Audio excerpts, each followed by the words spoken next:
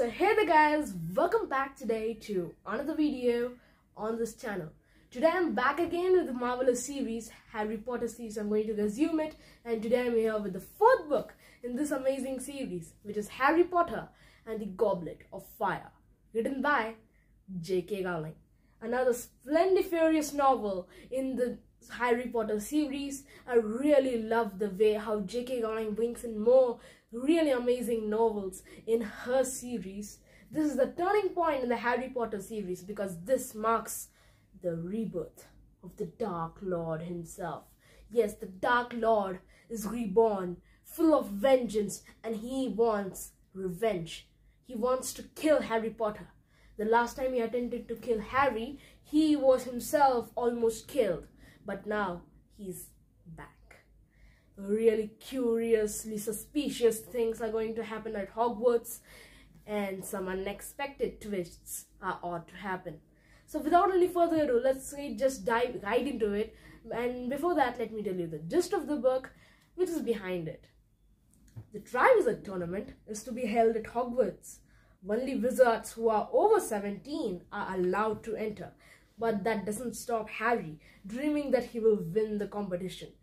Then at the Halloween, when the Goblet of Fire makes its selection, Harry is amazed to find his name in one of those that the magical cup picks out. He will face death-defying tasks, dragons and dark wizards, but with the help of his best friends, Ron and Hermione, he might just make it through alive. So Harry has involved in some death-defying tasks, and some really adventurous things are ought to happen. So let's dive into the storyline and let's see what happens. Well, the book starts off as usual, Harry Potter waiting for yet another amazing year at Hogwarts School. He was going to his 4th year in Hogwarts. He spends a few days of his summer with the Dursleys, while the rest of the summer with the Weasleys. He goes there and sees the Quidditch World Cup for the first time ever. He sees the finals. And after the Quidditch World Cup, some things happen that make everybody shocked and scared. There was a mark in the sky of a green skull along with a snake. Harry did not know what it meant, but he was told by his best friend that that was the mark, the dark mark, which means the Dark Lord has come back. So after that incident, everybody was scared and everybody, seemed overprotected. And even Harry Potter's godfather, Sirius Black, seems to have Harry Potter stay with his friends and not going outside at the late hours because he wants Harry to be protected. Because everybody knows that Voldemort wants Harry Potter. So as we go deeper, as the Hogwarts year starts, all the students of Hogwarts are told that the Triwizard Cup is to be held at Hogwarts School after really many years. The reason why it was cancelled for many years was because of the constant deaths of the champions that were selected. Yes, these were death-defying tasks, and there were many champions who had died. And now it is finally resumed, after taking many precautionary measures, of course. So this Triwizard Tournament, as the name suggests, Triwizard, it involves 3 wizards or witches to compete in one tournament. 3 from each of the school. There were 3 schools involved in this tournament, and they all had come to Hogwarts for this tournament. Though the first school was Hogwarts, the second one was Buxbatons, and the third one was Durmstrang. So they had one day to put their name in Goblet of Fire. So this Goblet of Fire was the impartial and unbiased judge. It will select the champions from each of the schools, and it will select according to which if the champion is totally worthy enough to complete the challenges. So it was totally unbiased judge, and one day had passed and the day had finally arrived when the Goblet of Fire would call out its selections. So from Hogwarts, it was Cedric Diggory, a 7th year Hufflepuff student who had also competed with Harry Potter in the last year's Quidditch Cup, in the Quidditch match. And from Buxbatons, it was Fleur Delacour, and from Durmstrang, it was Victor Crumb. World-class seeker, he was known for his seeking abilities, and he was the seeker of Bulgaria. He had also had played as a seeker in the World Cup final, Ireland versus Bulgaria. So then, as Albus Dumbledore faced the students and cheered the champions, some unexpected thing happened.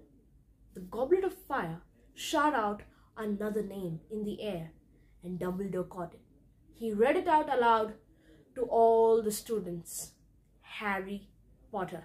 Yes, it is totally unbelievable, but there are many unbelievable things that are happening in the Harry Potter book.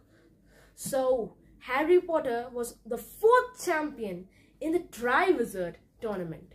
This was the only tournament that had 4 champions, because as Bartimus Crouch, a sort of a head of all these, had told that they had to abide the rules, and now Harry Potter had to participate in the Triwizard tournament. There were some death-defying tasks, but Harry had to face it even though he was underage. So what happens is that there are many, first let me tell you that there are many new characters that are introduced in this book. J.K. Rowling brings out really amazing new characters, and her description is totally fantabulous. She brings many characters, she gives a detailed description about them, and we get to imagine the type of the character he is, and everything about that character. Like Bartimus Crouch is also introduced, Bartimus Crouch Jr., about whom we'll get to know in the ending, and Professor Kylecroft, who is the head of the Durmstrang school, Madame Maxime, who was the head of the Bucks Battens, and Professor Mad-Eye Moody, who was the new Defense Against the Dark Arts teacher for Harry Potter. So, Professor Mad-Eye Moody, it was not his real name. His name is Professor Alastair Moody. He was an Auror. So an Auror is a person who hunts down the dark wizards and put them in Azkaban. Azkaban is the prison of the magical world. So half of the dark wizards were now in Azkaban thanks to Professor Mad-Eye Moody. So as per the description of J.K. Rowling, he had a magical eye in one of his eyes and the other one was a normal eye. This magical eye had the capability to see through invisibility cloaks. That was totally wicked. That's how he got to see Harry Potter, even though he was wearing his invisibility cloak. He was also able to, Professor Mad-Eye Moody was also able to see behind his back. So yes, after that, the first task came nearer, and the first task was to face dragons. Harry Potter and the rest of the champions had to face dragons. There were 4 dragons, each for each and every champion, and there was one dragon that was really horrible, the Hungarian Horntail. It was very dangerous, and for Harry Potter's fate, he got the Hungarian Horntail, but he completed the task, he succeeded, and he completed the task in the quickest amount of time. So then the second task came near. So the first task was to fetch a golden egg, and as Harry did that, the golden egg was a clue to the second task, what was going to happen in the second task. But I'm not going to spoil to you guys about the second task. It's up to you to find out. Let us go with the third task. So the third task was to go through a really huge maze. This maze was now in the Quidditch grounds, and this maze, in the center of this maze, was the Triwizard Cup, waiting for the champions. So since Harry Potter and Cedric Diggory were tied up in the first place, they were able to go through the maze first. This Triwizard Cup was kept in the middle of the maze by Professor Mad-Eye Moody.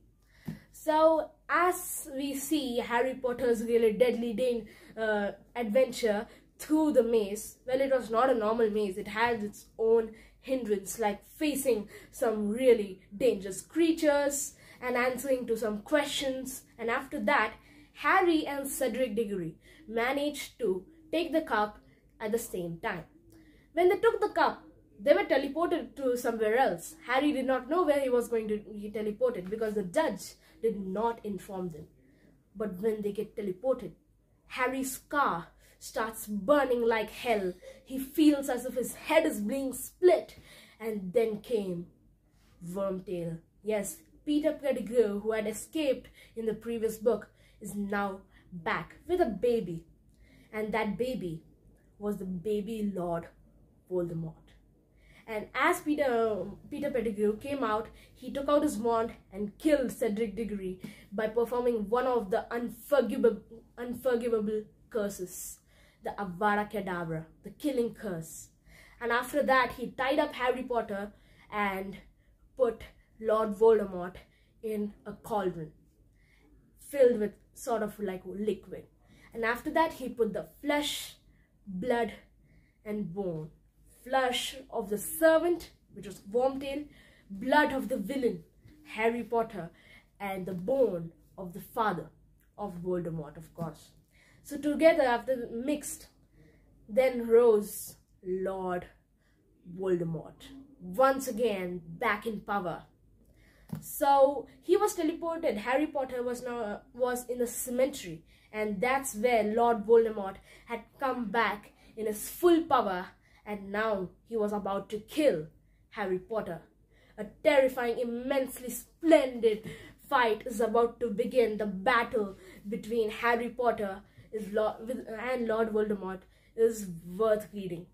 I'm not going to tell you that, it's up to you to find out. The battle was literally the main part of the book.